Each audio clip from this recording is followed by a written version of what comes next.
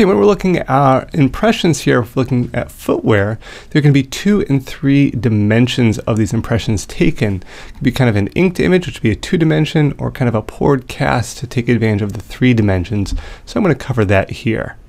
So looking at the footwear analysis, well, areas of footwear which are examined by analysis include the design of the shoe, the physical size and shape, the wear marks, and also individual identifying characteristics such as cuts or tears or the gum that might be present, or a nail, or anything else that would be kind of very specific to that one particular shoe.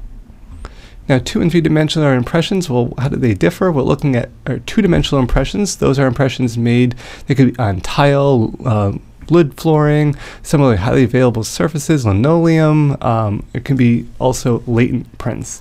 3-dimensional impressions are remaining after a shoe permanently deforms a surface found in sand, mud, or snow. So that is an example of the 2 to 3-dimensional impressions, and both can be very important.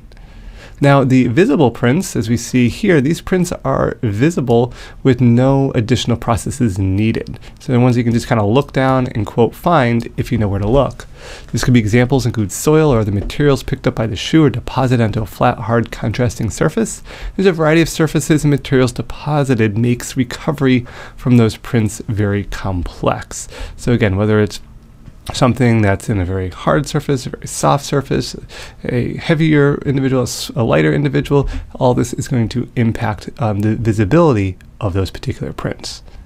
And we have something called latent prints. So these prints require some process to make them visible or very difficult to visualize. These latent prints examples could be very barely visible dust if it's kind of in a kind of attic, for example, hasn't been disturbed a lot.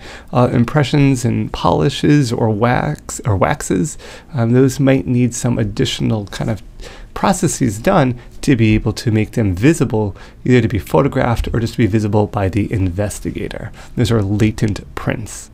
So here we're looking at 2-dimensional impressions. So once an impression has been photographed, the print may be able to be lifted off the particular surface. Electrostatic lifting can help transfer it, and fingerprint powder can be used in combination with what's called PVS, which is polyvinyl silicone,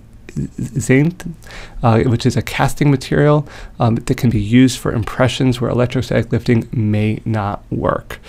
So this is kind of example of how we can potentially lift that print off the area to be examined in the lab. We have also 3-dimensional impressions. So this example here is where we can use dental stone as primary method of casting footwear impressions. On wet surfaces, spray wax may have to be used to first seal the impression off, then a mix of dental stone on site with water in a sealable bag for about 3 minutes, and the stone hardens in about 20 minutes.